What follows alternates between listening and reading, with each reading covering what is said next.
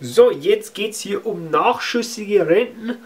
Das bedeutet, wir hier wieder unseren Pfeil haben, dass die erste Zahlung am Ende des ersten Jahres gezahlt wird.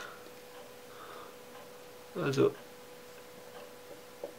Ende des ersten Jahres ist die erste Zahlung fällig.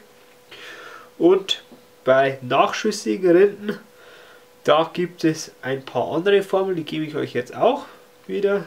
Gibt es diesen Rentenendwert,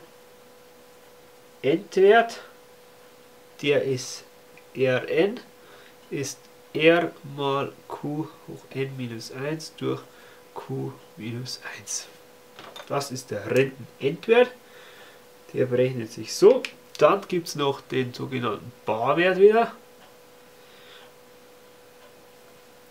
R0 ist Rn mal 1 durch Q hoch n.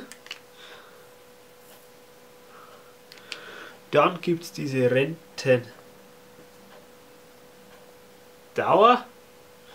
Die ist n ist gleich ln von R durch R minus R0 mal Q minus 1 geteilt durch ln von R.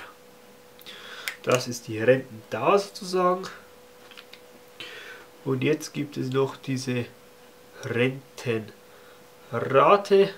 also was muss immer gezahlt werden.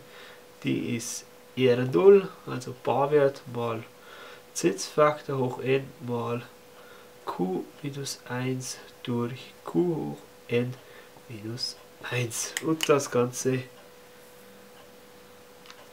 eingerahmt.